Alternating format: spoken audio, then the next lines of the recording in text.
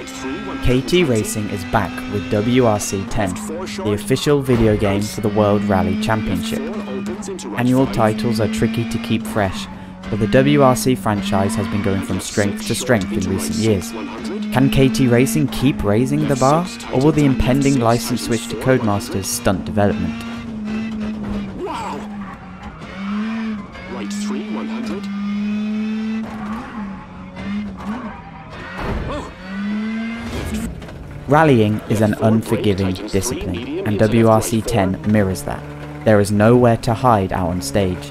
It's a bumpy, tree-lined thrill ride from start to finish, and KT Racing has done an excellent job in recreating the speed and stress seen in a rally stage. From the engine roar to the sound of gravel under your tyres, and even the co-driver grunting when you clip a wall, WRC 10 puts you right into the heat of the action, and it is an absolute joy to drive. But it is far from easy. Brake, hairpin right into flat left.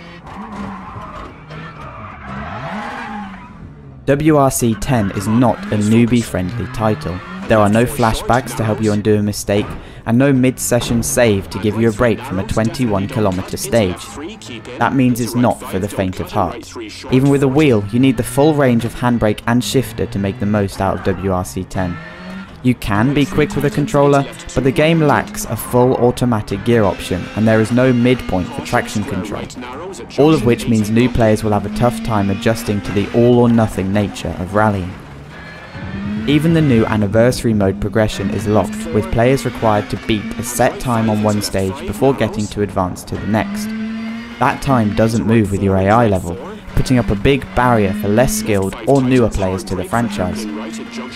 For the hardcore fans of the series, its brutal realism is a great thing, but for those wanting to try out WRC 10, it is a long, hard journey. While there are new rallies and plenty of awesome classic cars to try out, career mode has an extremely familiar feel to it. From the way you build your crew, to the spending of resource points and use of your calendar, everything looks the same as last year. It means veterans will feel right at home, but that's not necessarily a good thing when paying full price for a new game. Beyond the reconfigured main menu, the whole game feels very much like last year's.